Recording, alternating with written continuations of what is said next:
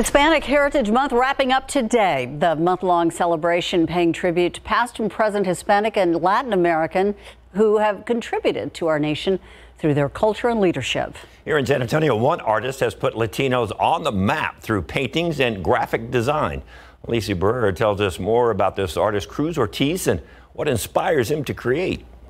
Well, Cruz Ortíz is one of the most well-known artists of San Antonio, and now his work is known across the world. But did you know that Cruz Ortíz is actually one of the co-founders for the organization San Anto Cultural Arts, as well as the artist behind many of the murals that you see across the west side, including this one titled Educación or Education. Ortíz is a San Antonio and Houston-based artist, graphic designer, and advocate for democracy.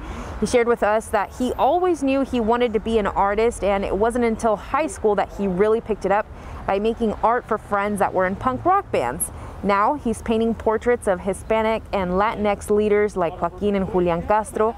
His painting of the scholar Tomás Ibarra Fausto, who is known for his writing about Chicano and Latino culture, is also a permanent part of the National Portrait Gallery in Washington, D.C.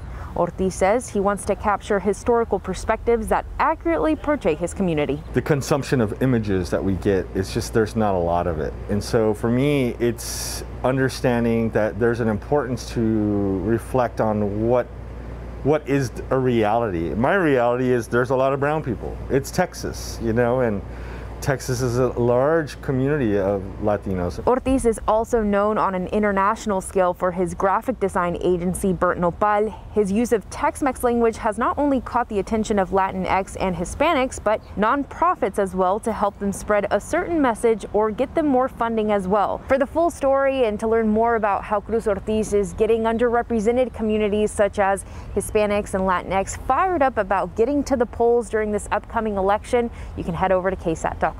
On the west side, Alicia Barrera, KSAT 12 News.